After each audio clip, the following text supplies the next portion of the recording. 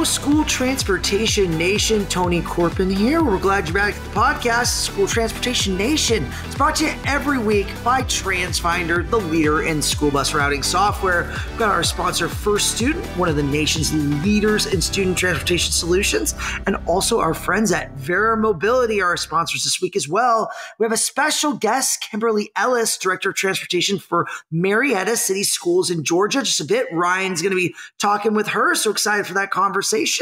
But before I get to the headlines with editorial extraordinaire Ryan Gray, I've got a message from First Student, the nation's leader in student transportation solutions. First Student's approach to transportation provides your district with a local team with a national support network, collaborative planning, and customized services that keep your fleet operational and your students safe. First Student moves more passengers per day than all U.S. airlines combined.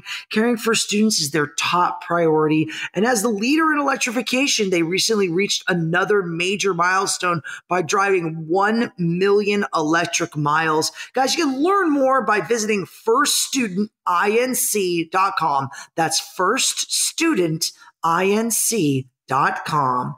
All right, Ryan, let's dive into the headline this week. We're excited to have you here, and you got some good stuff for us, right? Absolutely. So, speaking of First Student, you're talking about their electrification efforts, like 30,000 vehicles, I think by 2035 is their goal. Well, bold. It's bold. A lot of that is being driven by the Clean School Bus program. Obviously, now that First Student and other contractors are eligible under that sub-program. So we reported on it. It's, they had the first listening session for that NOFO. I love that acronym.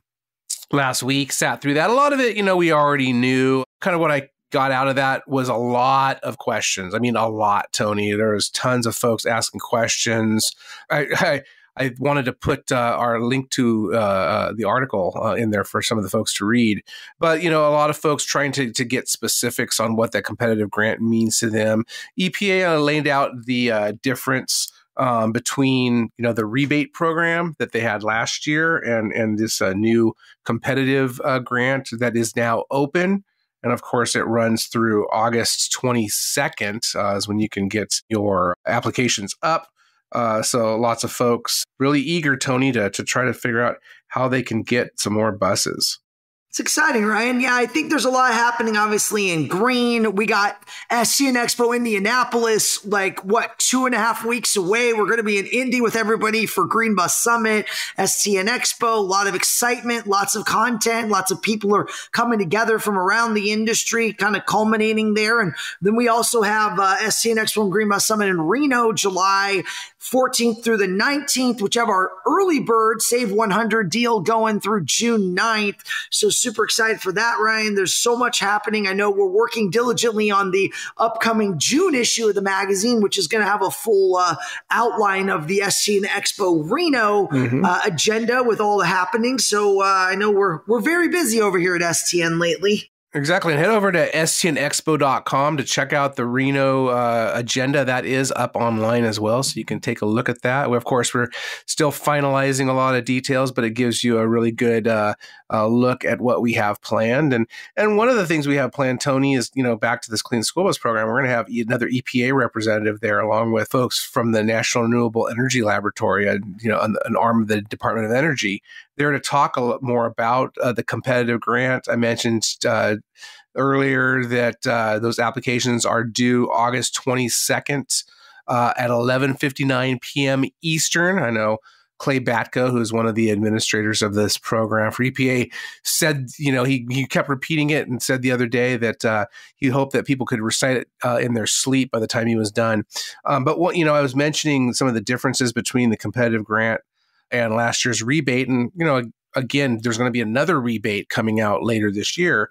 But with this competitive grant, it's a longer process, both in the grant funding and allocation, as well as what it takes to put together that grant. So a lot of the conversation in that first information session call talked about getting started now. Going on to grants.gov, going onto that sam.gov site to make sure that you have all of your information input. The good news for folks that applied in the rebate last year, they're already set to go. But that application process is longer for the competitive grant. So please be forewarned about that to make sure that if you want some of that money, that you start getting your ducks lined up in a row now. Yeah, lots happening there, Ryan. I know last week, Lion Electric reported their earnings for Q1 2023. They highlighted 220 vehicles being delivered.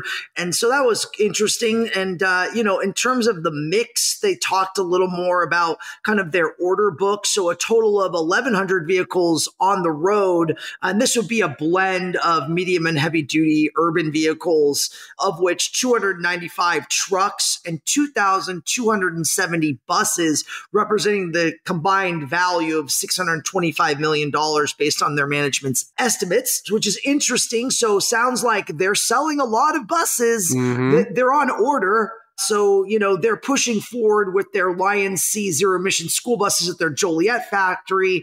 That's starting to spin up. We're starting to hear more about it. They had their lithium ion batteries for medium and heavy duty vehicles in Canada that they're producing. They kind of had cut the ribbon on their factory a few weeks back. So there's a lot happening from some of the manufacturers. So it's always interesting to see these earning reports because they really give you a lot of detail on what's happening.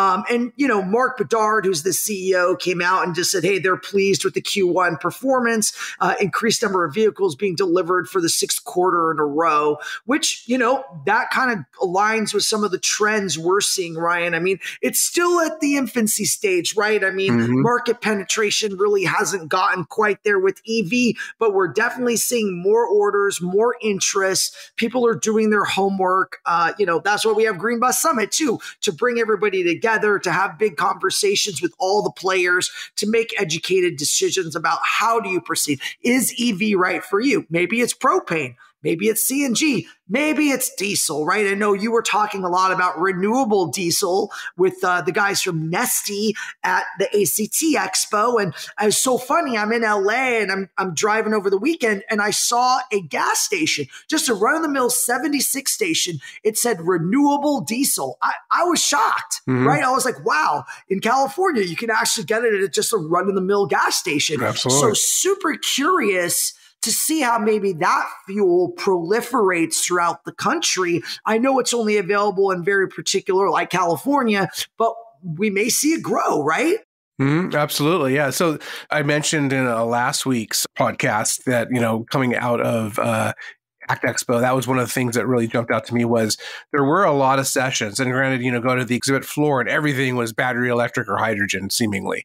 But a lot of the discussions in the sessions around low carbon fuels, renewables, those kind of things, because it's no secret that we need to reach that level of maturity that you're talking about, still in that infancy stage and, price parity. I mean, we're looking at how companies run their businesses, how school districts, try to adhere to the budgets. Still, that sticker shock is pretty overwhelming, especially when you're looking at the school bus market and considering that it's called the tip of the spear for electrification or one of the tips of the spear. It's, it's going to take a lot and there needs to be alternatives. And there are alternatives now. We know that propane and CNG meet the EPA 2027 regs for their further, reducing emissions from diesel engines.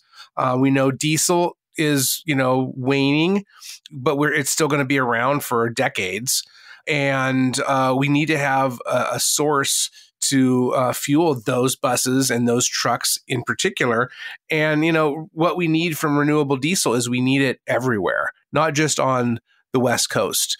I spoke with Matt Luke at Neste at Expo and working on getting an article on that. But he and others, I talk about Neste, Chevron's involved, ExxonMobil. You have some big players, some international companies that are very heavily involved in renewables, renewable diesel, renewable natural gas, renewable propane, renewable CNG is here, renewable propane still being worked on to really, prove that use case. But renewable diesel is also here. But like I said, it's only really available on the West Coast unless you really want to pay an additional premium, because renewable diesel, it has costs a little bit more than regular diesel. Those are coming about in parity now, but it's just not available in the middle America and elsewhere where it needs to be. So I know Neste is working on things to try to get that production ramped up. The entire renewable diesel industry is looking at 5 billion gallons a year in the next couple of years. That's kind of their next target. So that certainly will help. Well, there's so many programs, Ryan, that are out there that are helping subsidize, put up new companies, look at new technology, build up, right? We have the Inflation Reduction Act. There's a lot of legislation in there that actually helps companies in the green world, right, get propped up. But the name of it is kind of confusion, right? The IRA, you're like, wait, how does that have anything to do with green energy, right? Irish Republican Army, what is this?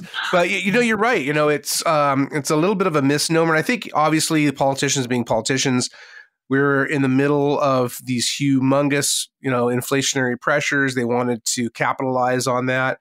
But, it is geared towards tamping down inflation, but more so it's looking, like you said, to propping up business, giving them the money that they need for an R&D to advance a lot of these technologies, giving them tax incentives. So, it's going to take a while too to see those laws really go into effect and start impacting operations and manufacturing. In fact, another bill, the Chips and Science Act, that really looked at chips and battery production here in the U.S. I was talking with John O'Leary, who's the president and CEO of Daimler Truck North America. A lot of folks remember him from his days as the president and CEO of Thomas Built Buses 11 or so years ago. He was talking about how it's going to take time before that money really trickles out, and it takes time to build battery plants, right? And to your point, again, north of the border still, but Lion Electric, they just cut ribbon on their new plant. I was told by the folks over there it's likely going to be opening late this year, early next year. So we'll start to see those batteries start to hit. And, Mark Bedard was telling me that he said they have the minerals, the resources there in Canada necessary to make those lithium-ion batteries. So, there's been a lot of talk about China owning all the resources worldwide, I think like 95%. So, Lion certainly seems to be aligning itself to take advantage of its resources, and, the industry too, looking to be able to ride the coattails on that. And it would be interesting to see too, how proprietary that is. We haven't gotten into the details of that, and I want to, but just, a lot happening and a lot will continue to happen. Yeah, it's interesting, Ryan. More and more activity around green energy. It's still dominating the landscape in terms of topics and discussions, but here we go. A lot of people somehow then they hear about a bad experience. And what's interesting to me is some of the stories you hear, even though if someone maybe had a bad experience, they characterize it as a bad experience as an electric bus, not necessarily a particular manufacturer or infrastructure charging partner, just they generalize and they create this kind of halo effect because everybody in this industry, a lot of people know each other and we talk, right? And the fact is that if one person has a bad experience, it gives you cause to maybe pause and say, is this right for me? Is this right for my district, my operation, my business? And maybe we should take a step back and really think about what the best approach is. And I think you have to take it with a grain of salt because you don't know what all the circumstances are around that particular person's deployment or who the partners were in detail, right? Unless you dove deep. And this is kind of where I don't want misinformation to get dispersed. And have to be really careful about that kind of stuff because it becomes rumor and hearsay and, oh, I heard this happened to X district, right? There's these issues that come up. And I think it's just human nature to share and be curious. But we have to be careful that the information we're consuming is accurately represented, right? And I think you also have to just think about that. That's why at STN, we do a really good job and we take a lot of care in the information we present to you guys because it's important that you get a fair and balanced reporting of what really is happening out there. And we really do try to make a really big effort to educate you on all the things happening. stnonline.com. It's got so many stories about the subject. You go in the search bar, type in a topic, type in electric buses, type in alternative student transportation, type in infrastructure. You'll see a plethora of resources. That's videos, podcasts, stories, special reports, stuff in the magazine. It all kind of culminates in that one place. So be sure and use this as a resource. It's super important that you guys take the time, do the homework. Don't listen to hearsay and rumors. Take your time with this. It's a big investment. It's a big move to try to make this happen at your district. But we do see a lot of movement, Ryan, and I'm quite curious to see where this thing really catches fire and really we start to see triple digit, like 5 digits, right? 10,000 plus electric school buses on the road. I really don't, based on those Lion numbers, man, I feel like that is probably not unrealistic in the next 2 years or less. Well, John O'Leary again over at Daimler told me at ACT, and you can read my full interview with him in School Transportation News in June, so just in a couple of weeks. It's really, from his estimation, it's going to be about price parity. And a lot of folks think that. And it's going to be, he told me, when the same or about the same outputs that we're seeing today in diesel and these other fuels, we're seeing that in electric or hydrogen for that matter. And again, he's talking a larger ecosystem there that he's now in charge of. But like he told me, school bus still remains near and dear to his heart. And he looks back fondly on his days leading Thomas Built buses. I mean, he was there when the Safety Liner C2 launched. He was part of that whole launch. And granted, I know the plans were born many, many years before that, but he was at the helm. So that's what it's really going to come down to. We need to see all of these different price pressures, the inflationary pressures, the supply chain, which is improving, but, hopefully get back to a little bit of the old normal, I guess, where it can really, along with all of these incentives that we're talking about from IRA and the CHIPS and Science Act and different legislative programs and regulatory programs and funding that really give the incentives to these manufacturers to develop the technology and bring the price down.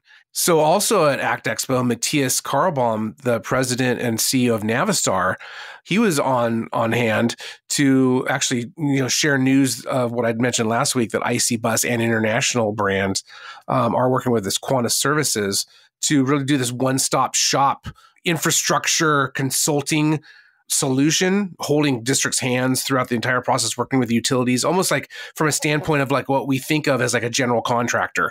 So, but anyways, Matthias was there and he made a similar point. He was noting that IC Bus and International, they're committed to reaching 50% zero emissions by 2030. Again, if battery capacity allows it. And that most vehicle segments are expected to reach TCO, or total cost of ownership, during the same time frame. And at that point, he said, nothing will hold this zero emissions industry back. He said, what's really going to be the push here is there's, again, back to so much of the regulation and the OEMs, they're all trying to surpass that, right? This is like a bare minimum. This is like a benchmark that they're trying to pass, because then you get into competitive advantage too. It's the right thing to do, but the company that wins, if there is such a thing, will be able to have that, zero emissions proven solution at that price point first. But he said, we just asked to be told what to achieve. Trust that the automotive sector solves the question of how to do it. So again, back to innovation. It's all these incentives, all of these programs, just trying to kind of level the playing field so that it could really, open these companies up to do what they do best, and that's create. Yeah, I know, Ryan, you had passed along some other top headlines that we came across, and National Express is changing its name. Kind of was like, oh, wow, I wonder why they're doing that. So I know you had a little more information on that topic. Yeah, well, it was actually National Express Group PLC. So it's the, Daddy National Express that owns National Express LLC, that's, of course, based here in Illinois in the U.S. and operates Durham School Services, Peterman Bus, Stock Transportation, and half dozen or more other local school bus contractors, as well as transit and motor coach and bus and, bus and shuttle. But it's actually the Birmingham, England company that's changing its name to Mobico, Mobico, to, quote, better reflect the group's international nature and its diverse range of mobility services as it continues to lead the modal shift to mass transit. It goes on to add that, quote unquote, significant customer facing brands like Durham, it calls them out. It calls out Peterman, We Drive You, which is a U.S. motor coach and shuttle operator. They're going to continue to have their name. They're going to retain their names. It doesn't mention these others. Now, I did reach out at this recording to National Express LLC here in Illinois for comment about what this means to others. I did not hear back. I'm sure I will soon. We'll have an article up on stnonline.com. I'm sure by the time you hear this, you'll read all about it. But we don't know exactly if National Express LLC here will also become Mobico. It's kind of, we'll see. The bigger thing here is, they're going to change the corporate's going to change their ticker symbol. But at least the Durham and Peterman bus brands, as this industry has grown to know it, are remaining the same. All right, Ryan, you heard of the dynamic duo? I have. Batman and Robin from the old 60s show, Bang, Boom, Pow, right? Well, there's a new dynamic duo on the scene. That's TransFinder's Route Finder Plus and Wayfinder. Route Finder Plus is TransFinder's award-winning industry-leading routing solution, and Wayfinder is the driver app that is changing the way drivers and subs approach their routes. Together, this pair provides the winning combination to help combat your school transportation woes, including driver shortage, inefficiencies, student discipline issues, while helping you improve the driver experience. Route Finder Plus is intuitive, browser-based, and includes route optimization to help you build the most efficient routes possible. Wayfinder, the driver app, provides turn-by-turn instructions and allows users to take attendance and work seamlessly with Plus. You guys can learn more about this dynamic duo by emailing getplus@transfinder.com or giving them a call at 800-373-3609. All right, guys, we have an exciting interview coming up with Ryan and Kimberly Ellis. Let's get right to it, Mr. Gray. Let's welcome to the School Transportation Nation podcast stage, Kimberly Ellis. Kimberly, come on down. You're the next contestant. Good to see you. Thanks so much for joining us. Thanks for having me. So you are the Director of Transportation for Marietta City Schools in Georgia. You've been the director there for about 6 years. I think you've been there for a little bit longer, though. You were an assistant director previous to that. First of all, why don't you tell our listeners about you? How did you get involved in the industry? Absolutely. So I started out as a school bus driver and made my way from school bus driver up to a director. It took me about maybe 15 minutes to figure out that I was in love with this industry. The people are everything to me. And I started my career in Cobb and then moved to Marietta in 2012, and the rest is history. Yeah, so Cobb County, they're nearby in Georgia. So you, like so many people in the industry, started as a school bus driver. Obviously, you remember those days. It's always good to be able to, walk a mile in their shoes. Do you feel that gives you a really great perspective to lead the organization and to push some of the agenda ahead, especially some of the technology that we're going to talk about in a minute? Absolutely. I sure do. I think that it makes me more relatable to them. I think that I have an appreciation for just exactly how hard their job is. And not just our bus drivers, but our monitors and our technicians as well. I try to spend time with each one of them and understand their roles.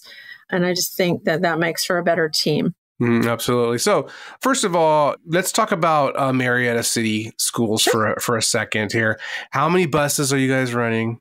You talked about drivers. How many drivers do you have? How many kids do you transport? Sure. So right now we have about a little over 8,700 kids in Marietta City Schools. Right now we transport anywhere between 6,300 and 6,400 of them. So that's a pretty significant percentage. We have 107 buses. I have 5 that are arriving hopefully this week, right, with the supply chain. We're hoping to make that 112 sooner than later. And we have 73 regular routes, and we run about 23 after-school routes. And what about transporting students with disabilities? Because I know that is also near and dear to your heart. Absolutely. We have about 15 different special education routes that we run every day. Okay. So when we're talking about understanding what drivers go through, obviously one of the big hot button issues in the industry is illegal passing. Nothing new, unfortunately. And I think that certainly if you look at the breadth of that National School Bus Loading and Unloading Survey, the numbers have gotten better in terms of student fatalities, but still far too many other injuries as well. And there's a lot of aspects to that. I want to get your perspective on kind of the swath there. But first, let's talk about illegal passing.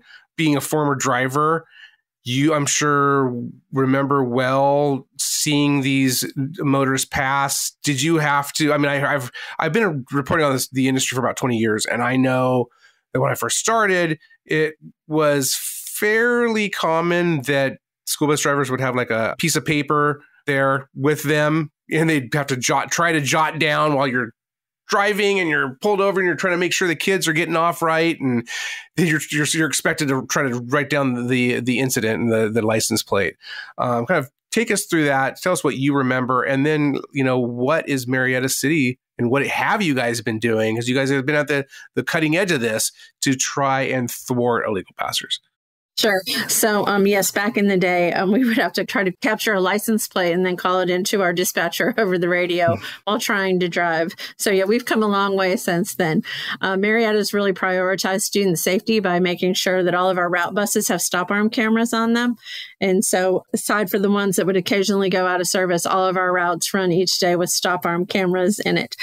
I would say that we've definitely we went through a period where we saw a huge uptake in violations. But once we were able to get our entire fleet outfitted with them, we've definitely seen a reduction. Mm-hmm. So you mentioned you have it fleet wide. And now, remind me again, you said you should have around 112 buses or so, depending on kind of a new order. Correct. But some of those are spares. So our spares aren't all equipped with them, but our regular routes buses that go out every single day are. Okay. And you guys work with Vera Mobility, who happens to be one of the sponsors of this podcast. And so, how long have you been working with them? Sure. And tell us a little bit about the program too, because I know that some folks, I think, out there know about it, but, take us through that relationship and how does that work? Because there are several, of course, options out there to student transporters. Basically, anyone that sells school bus surveillance has that kind of option now. But kind of take us through that process. Absolutely. So we actually started with American Traffic Solutions, and when Vera Mobility bought them out, we just sort of transferred over to them because we were already a client. But Vera's been great. We've enjoyed working with them. Our account rep's great. His name is Orlando Torres. We work with him very close, as well as Sherry Lewis. When we first started with them back in 2019, 2020, we were like on our national stop arm survey, we recorded 177 violations. And in this past year, when we just did it, we were down to 92. Okay. So we're definitely seeing a decrease in violations due to the cameras. But I will say there's still way too many.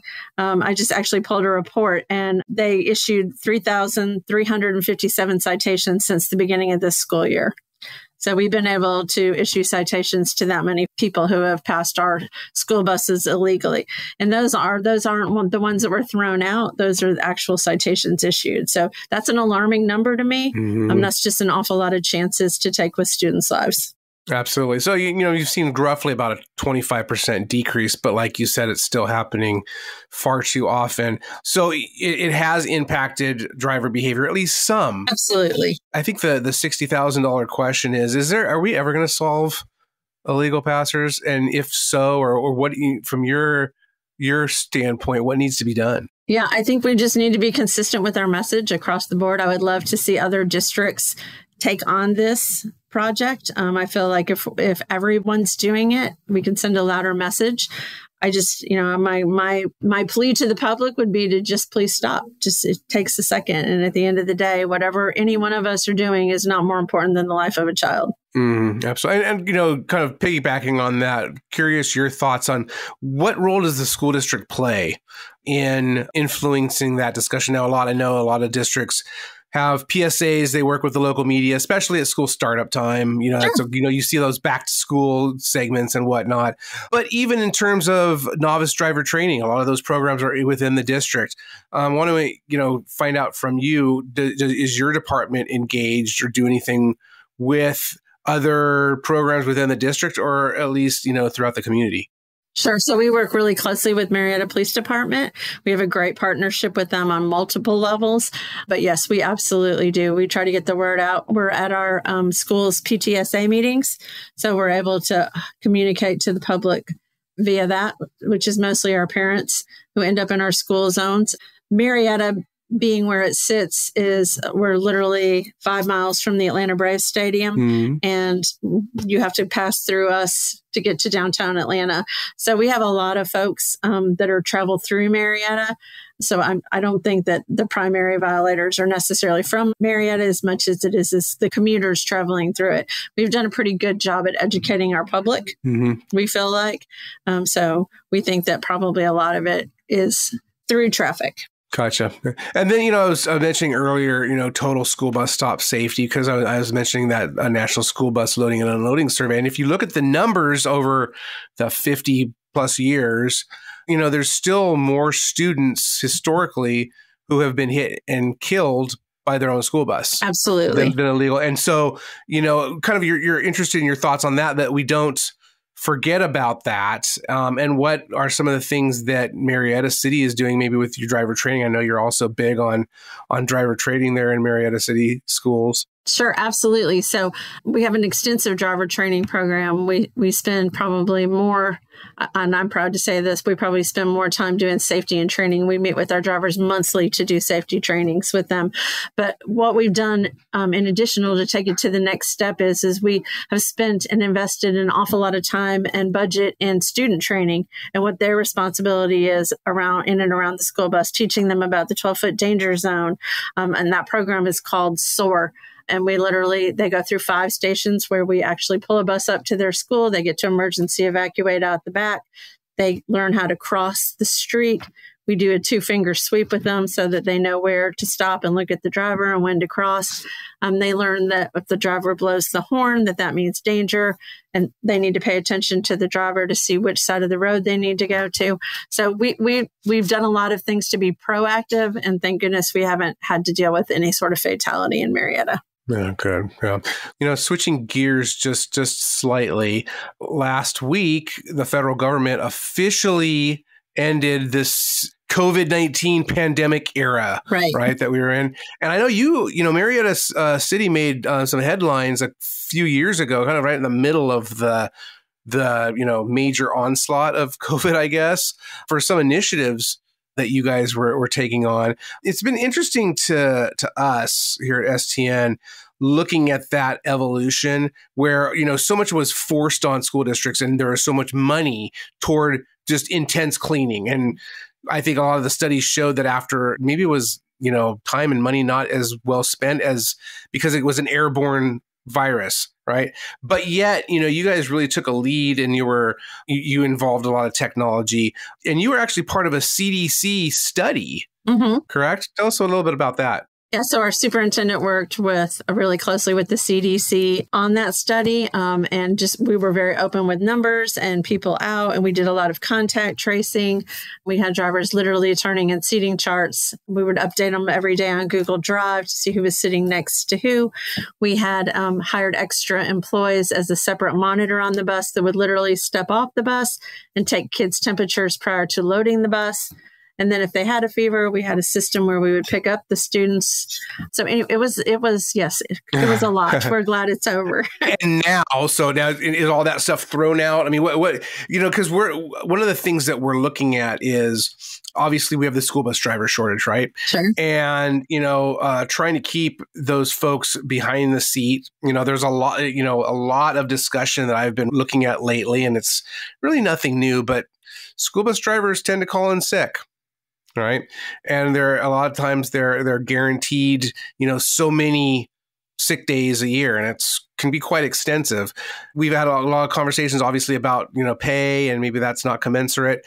But I want to get your thoughts, being a former driver, on, how maybe Marietta City Schools or maybe the industry can use some of those lessons learned from COVID to better protect their drivers and their students? Sure. So I will tell you, as far as like the driver shortage goes, Ryan, culture. Heard that many times. Culture and pay are the two things. Like you have to provide a good working environment. If people don't feel valued and appreciated, they're not going to want to come to work, and they're certainly not going to want to do a good job for you. When they do feel that way, they will. I'm happy and so proud to say that we have a waiting list right now at Marietta, but we have been very intentional about building that culture where our drivers feel valued and appreciated. We do things. We have cookouts, we have picnics, we have celebrations, we have award ceremonies for them all throughout the year. We don't just celebrate them one time a year. We have gotten in there and fought. And I will say we have a wonderful board of education. Marietta literally has got to be the best place in the world to work. We have a great board. We have a wonderful superintendent, a great chief operations officer, and literally our drivers starting rate of pay, if the board blesses our budget, which we certainly hope they will be $27.69 to start as a driver. Great. That's pretty solid. And so we just said Absolutely. we could get our drivers on a level playing field where they're not having to worry about going home and whether their lights are on or their water's been cut off, just so that they are able to pay their bills. Then they can come to work and focus on what they really need to be focused on, and that's student safety. Yeah. And this district's really embraced that. And what, I've also been following, there's been a trend toward guaranteed hours, trying to get them to maybe not 40, but close to it, to get them more in that full-time, envelope. What are you guys doing with that? Yeah, so we've addressed that. So our drivers, we give them the opportunity to have a second job so they can truly make this a full-time position. So they would come in and drive routes in the morning, and we've opened up our monitors in our cafeteria so they can go and work in the lunchroom in between routes. We have like an inter-office mail service that Transportation runs. So that's an extra job for them to sign up for. Extra people on the ground at our high school, they can do that. So we've allowed opportunities in multiple areas for them to be able to turn what is traditionally a 5 or 6 hour a day job into an 8 hour a day job. And all at that, again, if the board passes at that $27 an hour? Well, so the second job rates vary. Different tiers. Okay, gotcha. Yeah. But while they're driving, that's still wonderful. And our top out pay will be $39.20 if the board blesses it. So that's pretty solid living. So wow. Well, I would invite everyone to out there listening to go apply at Marietta City, but it sounds like you're going to be in line. Sounds like there's several people in front of you. Now, I wanted to ask you, Kimberly. You said that you had that waiting list, but is that because you have no more room for folks? Is it because, what about we've heard about it's nothing new, and it was exacerbated during COVID, the wait time to try to get through the DMV, get them through testing. We have the entry-level driver training rules now, and in some states, already kind of had it figured out, already had a process. They had to do some more administrative stuff. Other districts or states had to really, do a lot of work. Kind of what's that whole driver CDL certification issue looking like for you guys?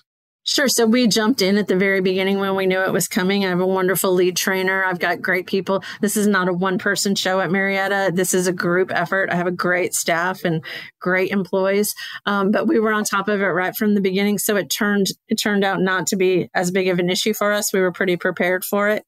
Our Department of Education consultants are great too. They worked with us and help us. We meet in recess each month. And through that, we've just been able to get all the support we need to get all these things in order, at least here in Metro Atlanta. Great. So, you were talking about driver and staff satisfaction, kind of coming back to what we were talking about earlier, technology, how that plays into it. Sure. Obviously, the buses, right? How nice are they? Are they the newer buses? Or they have all the ergonomic, bells and whistles, the tools, like you were mentioning, contact tracing before. I imagine that's transitioned to, or maybe you're already using it for like student tracking. I know that's been one of the biggest, I guess, technology influencers that we've seen in the market over the last several years, and really just kind of trending upward. Sure, absolutely. We have a routing software with the parent app that our parents are able to follow their student's bus with the GPS that gets uploaded through the parent app. And we recently, a couple of years ago, introduced transportation ID cards. So all of our students are issued an RFID transportation card, and they scan on and scan off as they're getting off the bus. For our younger kids, that gets attached to their backpack. And so when they're going on and off the bus, it sends an electronic ping to the parent app. So not only do our parents are able to track when the bus is going to arrive at their stop, they're actually able to get a notification that tells them what time their student got on the bus and where they got on the bus at. And the same thing in the afternoon. So if you had a student that was getting off at a bus stop that they shouldn't be, the parent would get an immediate notification saying your student just exited the bus not at their regular stop. So for safety reasons, we absolutely love this. It absolutely helps us at the beginning of the school year too, making sure we have all the students on the correct buses because we're able to pull a list and look. And then if one gets accidentally put on a wrong bus, we're able to find where they are very quickly. So using that technology, to my point, helping make the drivers' jobs a little bit easier. I'm curious, are they scanning on the students? Is it RFID? Do you guys have tablets for the drivers? I know, there's turn-to-turn navigation. Yeah, we have tablets on all of our buses. They have the RFID readers. We have the stop arm cameras. And then we have the internal cameras as well. Absolutely. And with those internal cameras, and external too, we've been also tracking AI as everybody has, right? There AI is in the news right now a lot.